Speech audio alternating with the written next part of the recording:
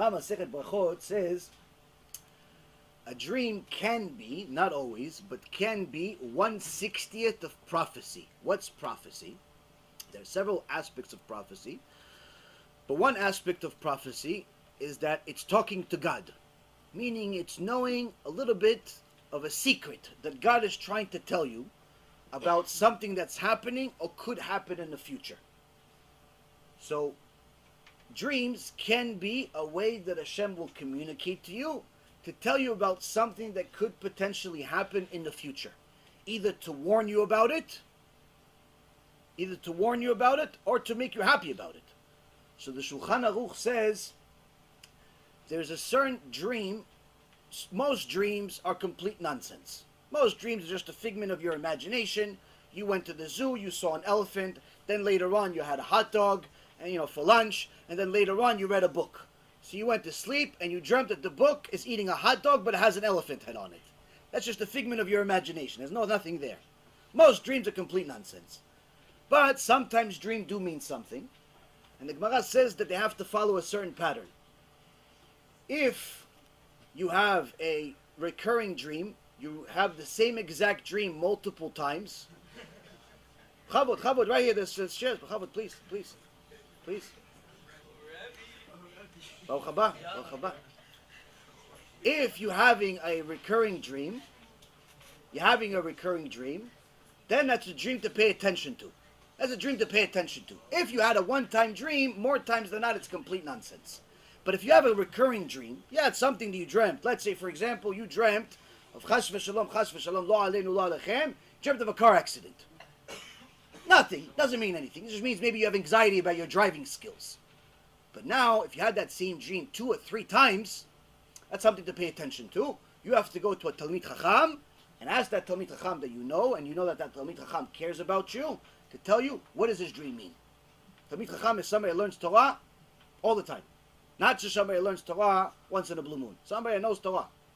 But also should be somebody that cares about you. Because the Gemara says, if that person cares about you, and he's a Talmid Chacham, he will give you positive translation of that dream, which also has an effect on the dream itself. But if you have a certain type of dream, the Shulchan Aruch says that's called a dangerous dream. There's a type of dream that's called dangerous. What's a dangerous dream? If you dream that you lost all your teeth. Sometimes people have this dream. I already know a couple of people that had this dream. And one of my students actually heard this. I said this in a different lecture. Maybe it was with you guys, maybe with somebody else. And I said, the Shulchan Aruch says, if you had a dream that you lost all your teeth, Shulchan Aruch says you have to fast.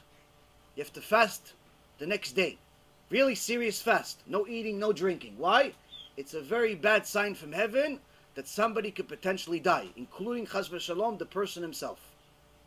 It's a sign that that person needs to do some serious tshuva, some serious act of kedusha in order to undo this dream.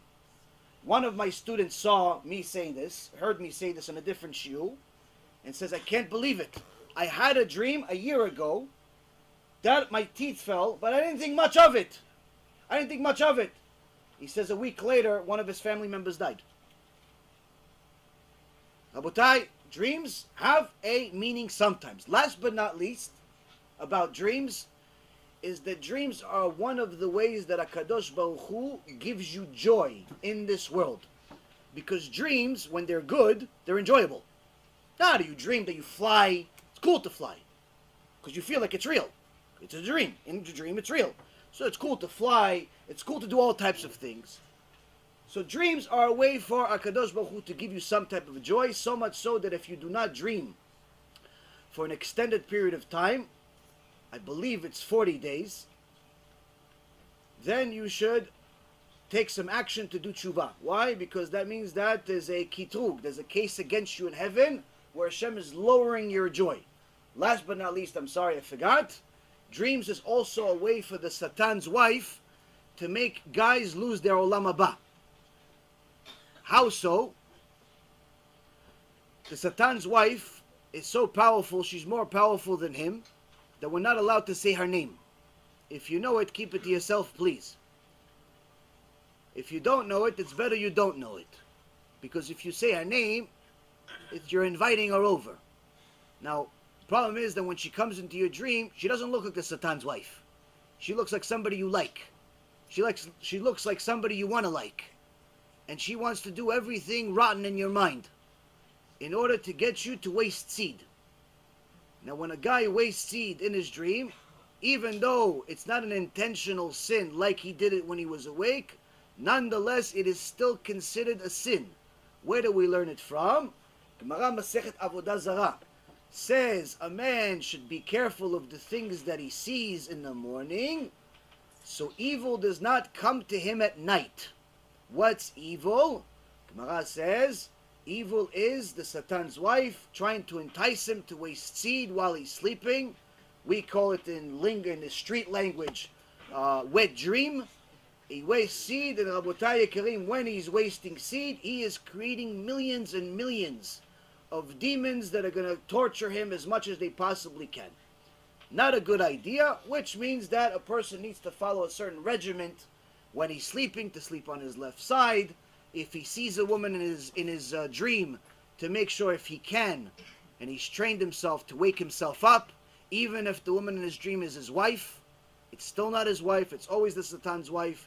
Point being, Rabotai, the dreams have a lot of meaning. A lot of meaning. We actually can speak hours about dreams, but this gives you a little bit of a synopsis of what they are. B'Shem Hashem Na'aseh V'Natzliach, we're very excited to offer you the new Bezalel Hashem app 3.0. It's a newer, faster app, full of Torah, lots of Kedusha by the shiurim that we do, myself, Rabbi Ephraim, Rav Chaim, where you'll have also newer features where you're able to use the app while you're using other applications on your phone. You'll be able to share the lectures directly from the app. You'll be able to donate online and support our Cube and our Torah work that we're doing. And the most exciting feature is that you'll be able to actually ask questions directly on the app and get answers from the rabbis directly from the app. This is something unprecedented, and Baruch Hashem will be able to offer it. Thank you again for all of your support. Check it out. Make sure you have the kosher Torah that will re-energize your neshama each and every single day. Call to B'chava Tzlacha.